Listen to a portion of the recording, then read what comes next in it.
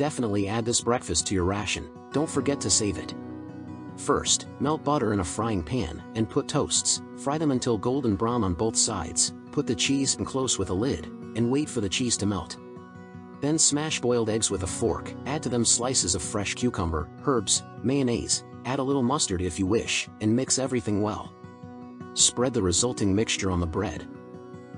Then sprinkle the green onions on it, and it's done. Bon appetit!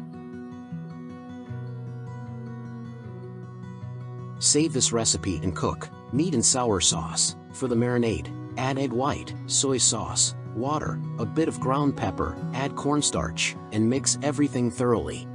Cut a meat into medium slices, put in the marinade, stir it and let stand for 15 minutes. Then fry it in plenty of oil and put it aside. Finely chop the garlic, pour oil into a pan and put chopped garlic, then finely chop the hot pepper, add to the garlic and fry a couple of minutes. Onion is chopped coarsely as in the video. Put in the pan, fry a few minutes. Cut peppers in squares, add to the pan, and fry until the vegetables are soft. For the filling, we take water, soy sauce, lemon juice, starch, sugar, and add it to the pan.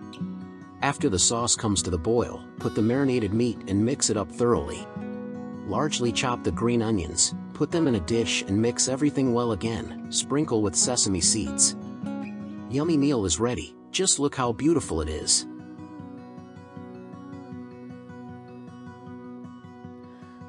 It's easy to cook and so delicious to eat. Pasta with chicken. Cut the chicken fillet into thin slices, put it to fry, and meanwhile finely chop the garlic and add it to the pan, fry a couple of minutes, pour the lemon juice, add the ketchup, honey, and mix everything thoroughly. Boil the pasta in salted water, combine with the meat, mix well, sprinkle with sesame seeds and done. Before serving, decorate with green onions and do not forget to subscribe.